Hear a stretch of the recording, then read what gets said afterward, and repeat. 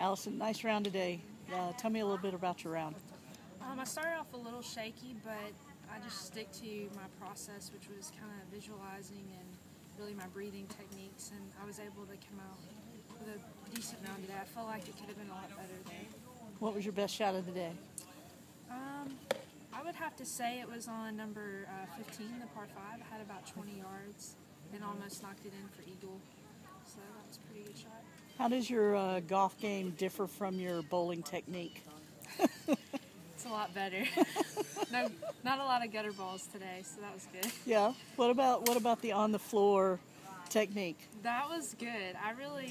I bowled my best one that way. I think I should sometimes putt like that.